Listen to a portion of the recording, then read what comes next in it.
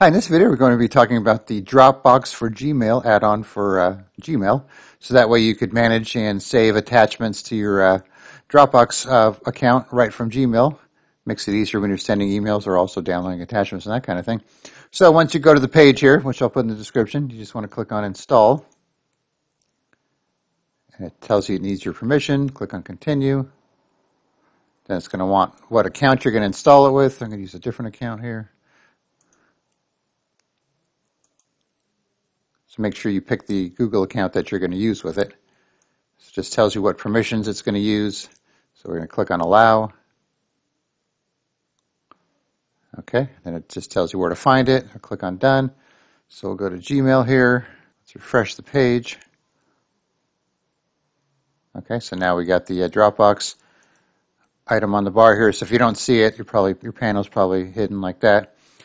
Okay, so let's say we want to do a new email here, and we want to do an attachment.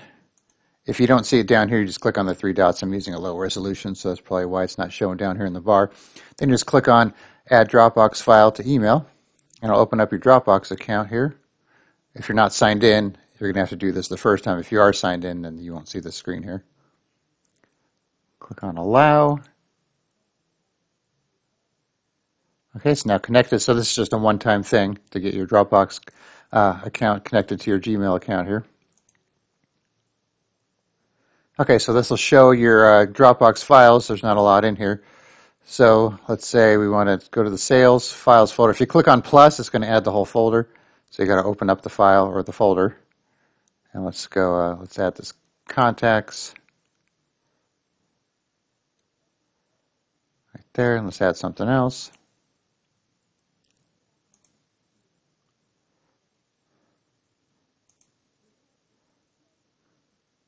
See, it'll do the whole file there, and I'll give you a link, so we'll show you how to do it for both here. So we've got a file and a folder. Let's send this to Todd.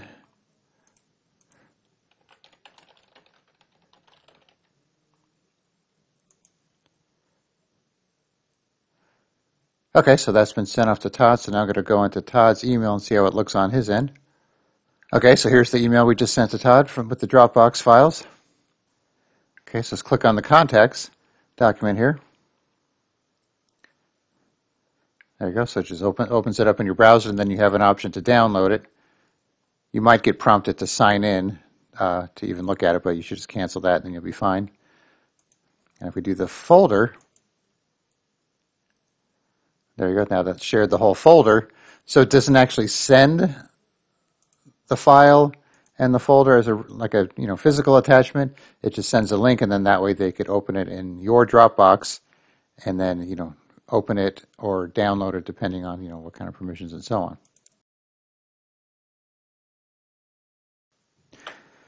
Okay, so now we're going to save some files from an email into Dropbox. So I'll go back to this account here. Let's go up to this. Let's see, find some of the attachment here. Okay, let's this file, for example. There's an attachment here. So if you want to save this to you could download it to your computer, save it to Drive, obviously, since it's Google. So what you do is you click on your Dropbox icon here, and here's the name of the file. It just matches here. And you click on it, and then you can pick where you want to save it. Let's go to Project Files. And then we saved it in Project Files. Okay, so now if we go to our Project Files folder in Dropbox,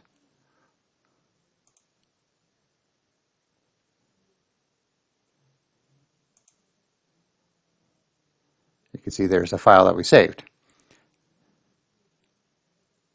And the same thing works for, let's go back here.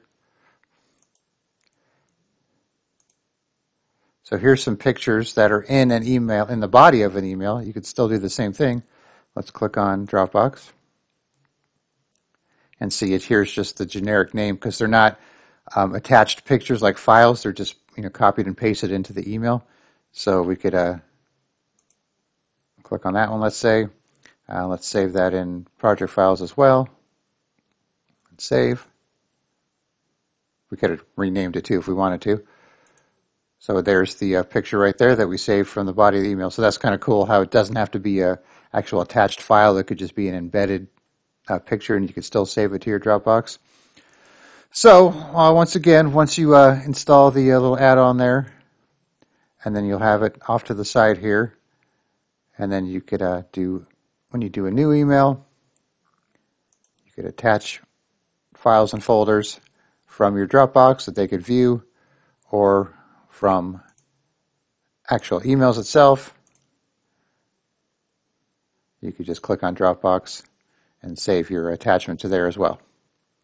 All right, so hopefully that makes sense. So once again, I'll put a link in the description. You could download the add-on there. Just log into your Dropbox account and you should be good to go.